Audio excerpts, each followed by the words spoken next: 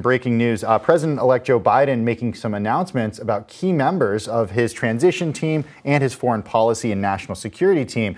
Now, some of these names are new to a lot of people, and some of them have been expected over the last 24 hours. National security team including Antony Blinken, Secretary of State, Alejandro Mayorkas, Secretary of Homeland Security, Avril Haines, Director of National Intelligence, Linda Thomas-Greenfield, U.S. Ambassador to the United Nations, Jake Sullivan, National Security Advisor, and John Kerry, Special Presidential Envoy for Climate. Now, a lot of these names had come out in recent days as reporters had dug into what the Biden team was thinking about for the administration. And today we have more news that is looking like some of those names are going to join.